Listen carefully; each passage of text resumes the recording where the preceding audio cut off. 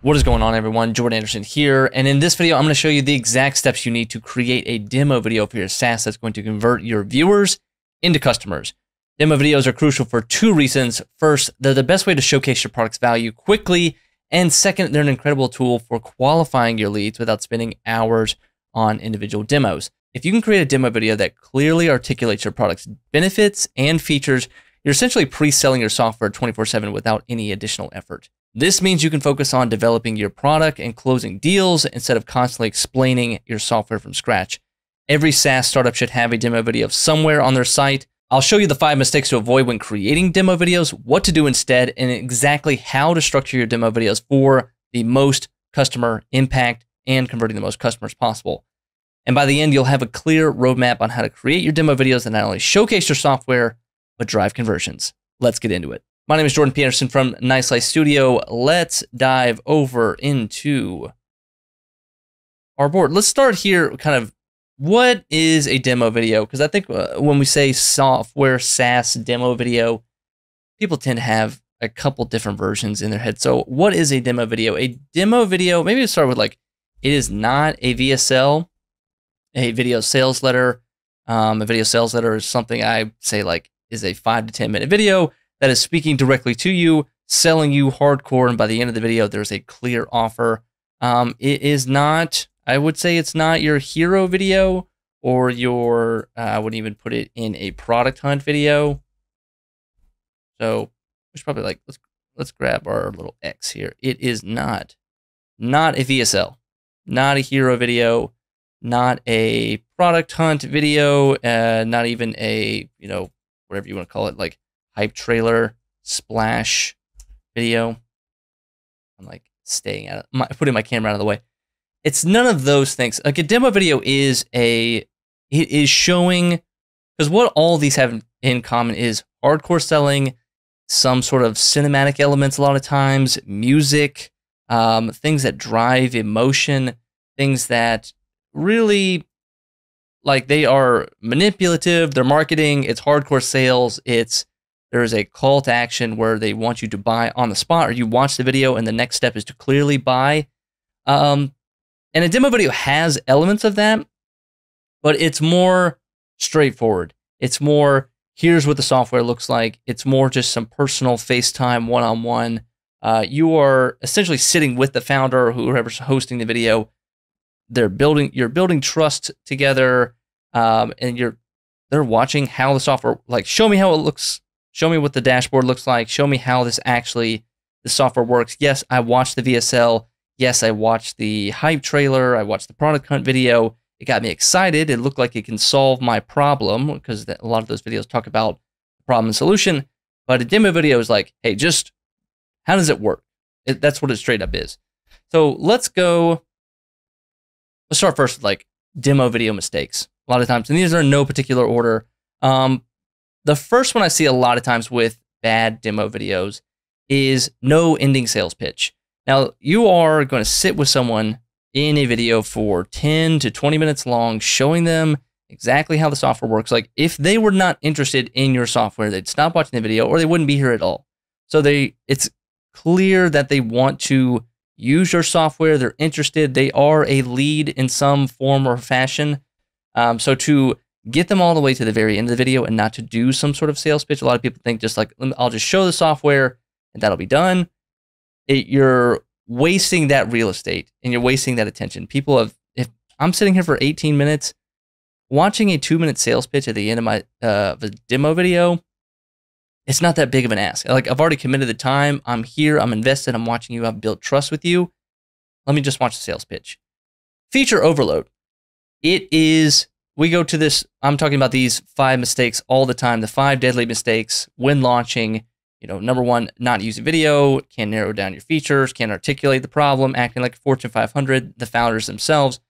We run into this problem number 2, mistake number 2, where you can't narrow down your features. You're the founder a lot of times, and you are building the features, you're in the app, you're developing them, you have an emotional attachment to every little feature that you've built for your app, and it feels good.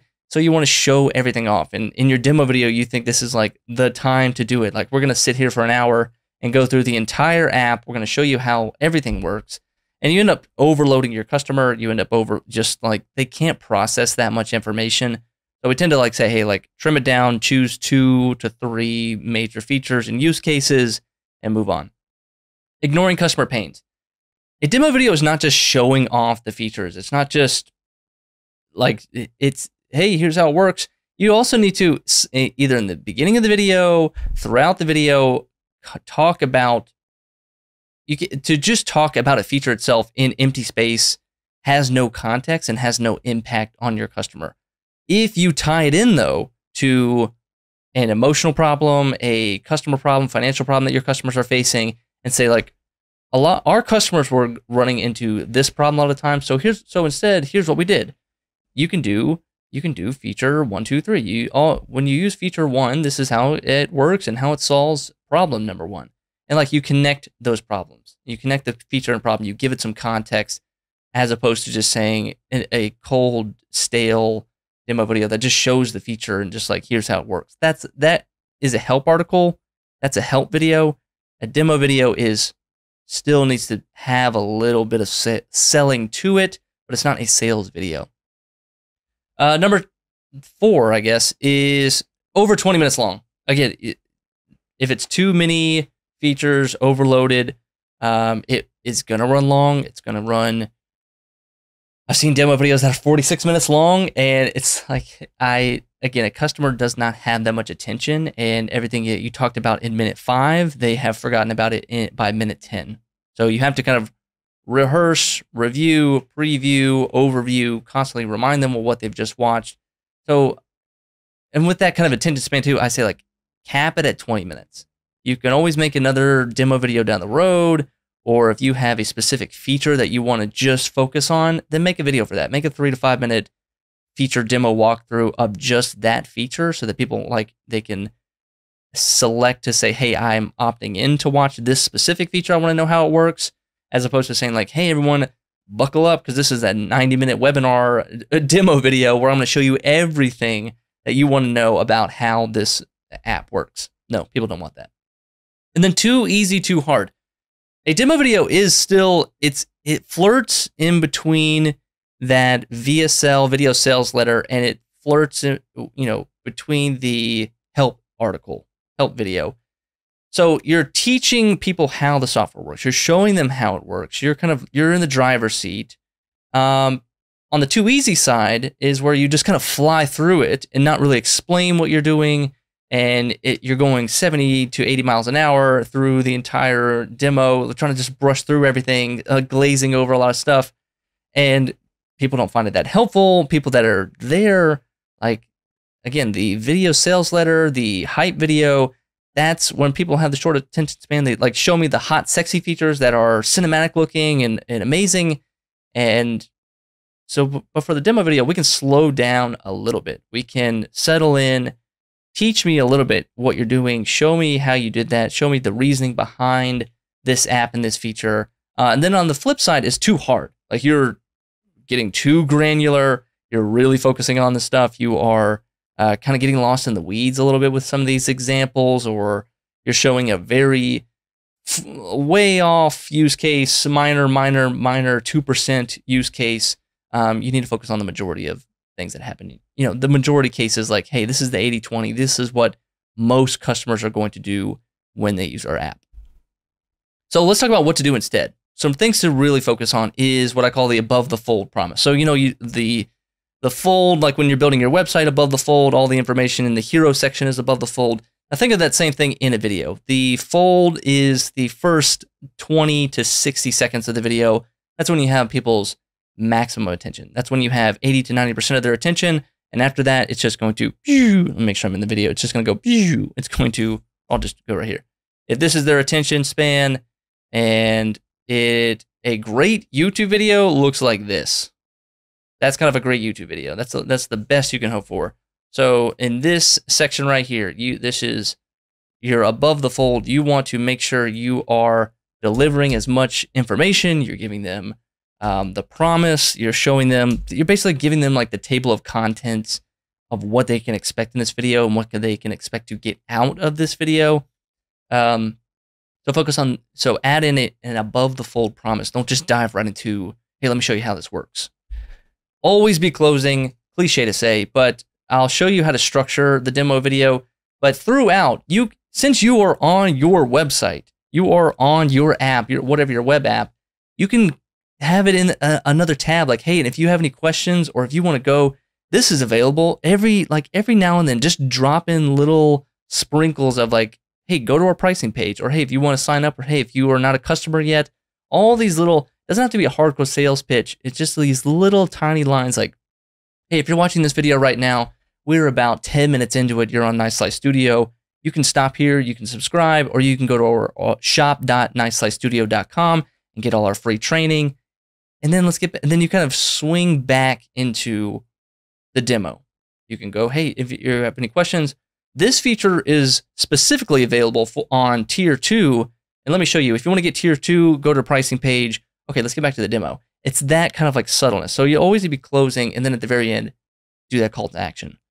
Clear audio. I read a lot of Reddit posts of like, hey, what makes a great demo video leading up to this? What's most people think?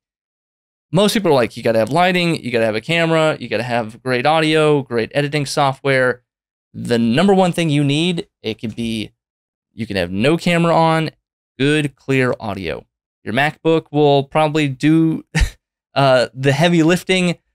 Go get Descript, go get some kind of audio processing software to take your shitty audio and make it nice. Descript has that studio sound button that you just hit, studio sound, and it makes all the echoes and just makes everything nice and warm sounding. Clear audio, they got to hear what you're saying when you're giving the presentation, when you're going through the demo video. If they can't understand you or if it's too annoying, they're going to bounce. Use cases and examples. Again, it's adding that context to the feature. Just showing, here's how it works. Give an example. Set it up. When you set up the feature, talk about an example, a customer that you ran into, the popular use case, like connecting to the real world. Show what it actually does. Give an example. Be specific.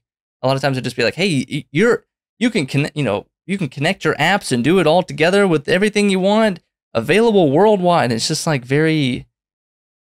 your customer's like, okay, but is this for me? How does this work? Can I use this? Is this specifically built for me? That's what your customer is always asking when they're watching this. Like, is this for me? Does this work for me? Can I do this? And then last, this kind of, I'm like cutting it off a little bit. Preview, review, and overview. Throughout the demo video, you have to kind of like pause, take their temperature. Hey, you still with me here? We good? Okay, hey, next we're going to do this. Hey, what we just talked about was this.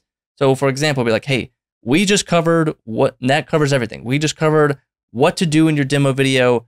Before that, we went over demo video mistakes. We've talked about no ending sales pitch and their feature overload. We've talked about all these things.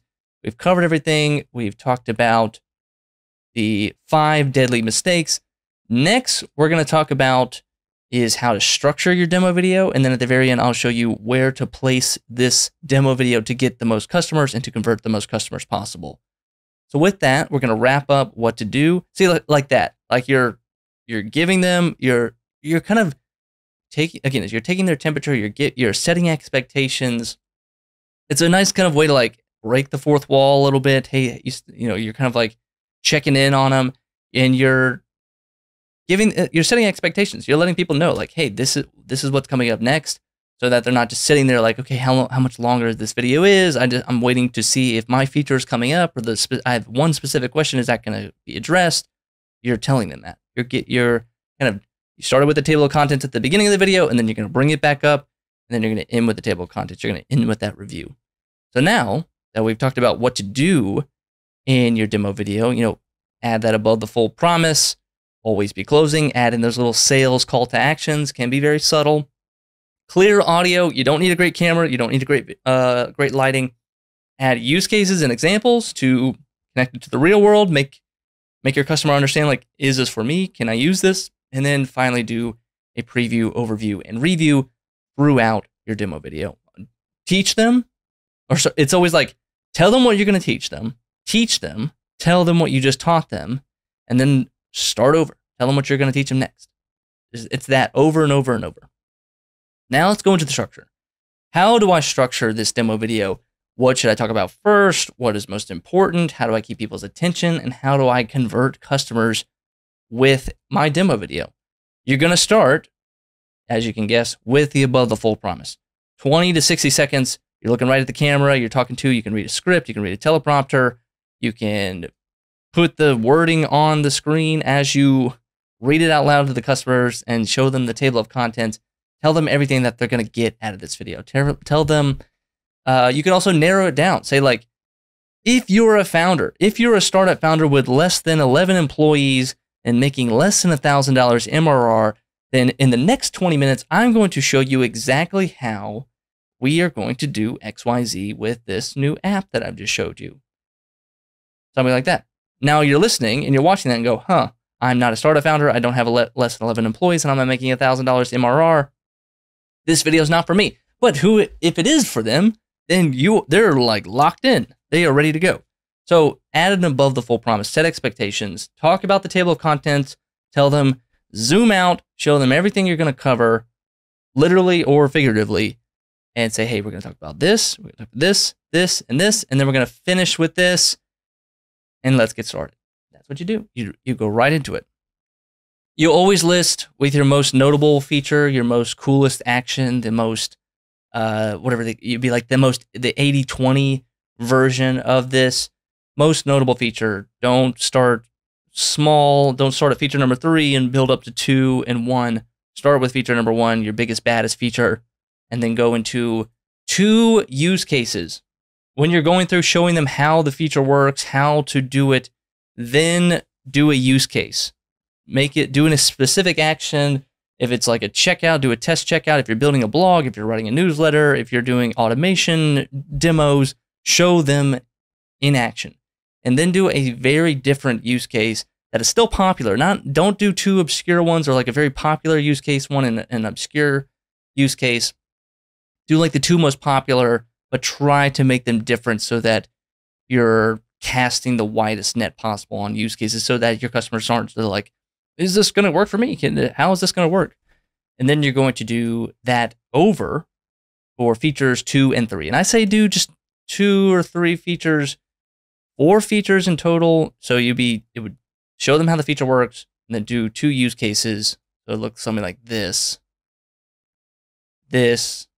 and then, then you do it again. You get it. And after you do that, you've gone through 3 features now that you're about to hit the 20-minute mark. You're getting pretty close. Then you're going to review. Talk about everything you just talked about the takeaways, what they can learn from this. Review if you are this type of person, living this type of life, doing this type of action in search of this type of solution, then this is the app for you. Just like spell it out for them. And then do a very hyper-specific call to action. When I say hyper-specific call to action, again, you're showing them your website. You're showing them your web app. Go and show them how to sign up. Like, if you're already there, just like, okay, let me show you how to sign up. So if you're watching this video right now, go to /pricing. You're going to click tier 2. You're going to click sign up. Like, do a test purchase for them in front of them, showing them everything that they're going to get. And let me show you. And this is how it works. And you're going to click, like, go all the way to like customer empty dashboard in the call to action. Like, you're going to do this. You're going to add your credit card. You're going to add your email, your name, and then it's going to ask you a couple questions. And then that's it. And then it's going to take you to your dashboard. And that's how you get started. And you'll go take a tour. Like, make them feel comfortable. Let them know what's on the other side of that door of checkout. And that is, I mean, that's going to be super effective. Now, I added this right here. And we kind of already talked about it. The casual CTA. In between your use cases, I would kind of put it there. That's kind of a nice lull, a nice trough in the peaks and valleys of your demo video. As you're going from use case to use case, again, drop in that casual call to action. Hey, go to Nice Slice Studio, go to shop.niceslicestudio.com and do this and download our free training. It's like those kind of like very subtle things.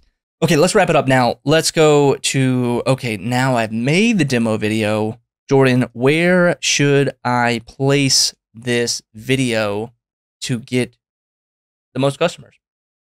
In no particular order, and you can do it all here, all of these blue options. Email number 3 or 4, so if they've signed up for a free trial, if they have signed up for your newsletter, if they've signed up for a lead magnet, if they have signed up for anything in your email flows, add the demo video in email number 3 or 4. Number 1 being whatever the delivery is, number 2 being kind of like an overview of the problem, and number 3 or 4 as a way to like, hey, want to see how all this works? Click here, watch this video, parentheses 20 minutes long, parentheses 15 minutes long, like set the expectation and drop it there, add a link, add a YouTube link. Watch the demo button, duh.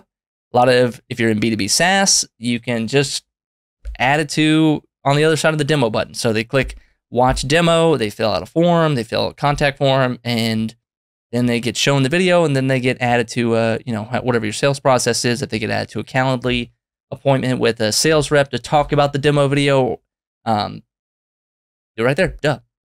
On YouTube, great place to do it. People are, long form YouTube videos work amazing on YouTube. Sit there for 15, 20 minutes. Like that's where people are there. That's where the attention is. And then in the link down below, add your sign up button, add your sign up link. Help articles. Not a conventional place to put your demo video, but a lot of times when people are shopping around for software, they'll go to the help center, they'll go to the help article, or maybe they start a free trial and put it in your getting started section of your help articles. So like whatever your top 5, top 10 articles are on your help desk, put it there. So they say like, hey, watch how all this works, or a full overview, full walkthrough, parentheses 20 minutes on how this app works. And they're there, they are specifically there learning how to use your app. And this is at the very end, you're gonna have your little sales pitch. So that's a great place to add your demo video. And then of course, in the post-launch, add it into the post-launch. We don't put it in the launch when you're doing a feature launch, and I'll show you what this launch is I'm talking about. This is the Nice Life Studio launch formula. If you want to get this, go to, I'll link it down below. It's nicelifestudio.com/training/500K. And we talk about how to set up your launch. But here it's, position your startup, pre-launch. Your launch, that's where I would put your keynote video. And for the demo video, I would put it in the post-launch. So 2, 3, 4 days after the big bang, after the big keynote video where everyone is excited and signing up. It's a way to like bring those last straggling customers in, get those last few customers, those last stubborn customers over the hill. Like they're excited, they understand the problem, they have a good sort of an understanding of what it does, and they just need one more piece of content, one more video to just see exactly how it works. Like they know it's for them, but they just really just show me what it looks like. And that's where I would put it in your post-launch. Where not to put it, not in your hero section. You'll see a lot of people say like, put your demo video, or hey, I have a 3 to 5 minute demo video from the founder. Hero video, your hero section, that is not the time or place for a long demo video for people to sit and walk through your app. It's a place like people are going to scroll past. Your hero section is for your splash video, your trailer, your keynote, your VSL, a sales-oriented video that is there to quickly capture attention, drive emotion, and drive people to sign up. Your demo video is just going to be a little too slow paced, and it's going to not do what you think it's going to do. It's like, okay, I'll put my 20-minute video there, and I'll increase retention on my website, and people will hang out in the hero section of the video. No, they'll click play. They'll realize that it's 20 minutes long, and they'll like pause it, start scrolling, search around, go to your pricing page. They won't sit there to watch your demo video. So it's like, it's all kind of time and place. Like demo video, that's where you need to settle in a little bit, and you're really doing some fact finding. Or is this app for me? Should I sign up as a customer? Hero section's not there, not the time and place for it. Okay, so that is a pretty solid understanding and training here on how to set up your demo video. Again, a demo video is not a video sales letter. It is not your hero video. It is not a product hunt video. It is not your hype slash splash video right there. Some demo video mistakes to avoid. No ending sales pitch. You have to include this. It is a sales video. It's a mild. It's not spicy. It's mild. Feature overload. Don't get too crazy with too many features. Limit it to 3. 4 is pushing it. Keep it less than 3 features that you're going to do a demo of. Ignoring your customer pain points. Again, add that context. Connect it to a problem. A feature is not just a feature is solving a problem. Talk about that problem. Too long, over 20 minutes, cap it 10 to 20 minutes. That's your sweet spot. Too easy, too hard. Again, don't get too far into the weeds and don't go 80 miles an hour over a feature. Like, show people how it works. What to do is do that above the fold promise, show people, set expectations, capture attention. It's the word would be like a YouTube hook. Write me a YouTube hook, ChatGPT, on this video. Always be closing. Clear audio. You don't need a camera. You don't need lighting. Add use cases. Again, context, connections. Is this for me? And then do a review, preview, and an overview of what you just talked about. How to structure it. Above the fold, do your table of contents. Most notable feature first, your biggest, baddest feature first. Biggest, baddest, bestest, sexiest feature first. Do 2 dissimilar, not similar use cases that are, but there are 2 use cases that are your most popular. Sprinkle in a casual call to action. Repeat that for features 2 and 3. Review everything you just talked about, and then do a hyper-specific call to action. Show people how to sign up. Tell them where to go to sign up. Hold their hand, take them to the very end, and it's show people just literally how to sign up. And then where to place this. In a email 3 or 4 of your email flows, on the other side of the watch demo button on YouTube, and your help articles in the top getting started section, in your post launch if you're launching, and not in your hero section. And that is going to end it. Thank you guys for watching. Be sure to subscribe here to Nice Slice Studio. Check out the links down below, and I will catch you in the next one.